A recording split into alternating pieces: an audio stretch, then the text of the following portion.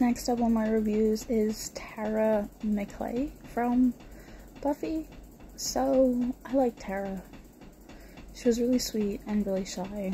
And then when they had the whole she might be a demon episode and Spike punched her in the face, that was awesome. It definitely showed the manipulation tactics that families will go to keep you in line. Yeah, I know that one all too well. Anyway, I respected her for leaving Willow, and I just rewatched this series, so I respected her for leaving Willow when it came to the magic.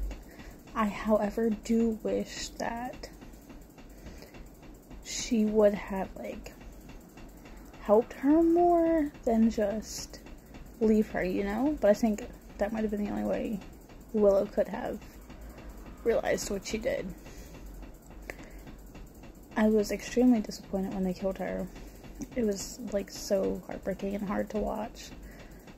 But I think that was great storylining to give us Dark Willow, and that whole set was perfect. So yes, her character had a great purpose in the show. I loved her with Tara,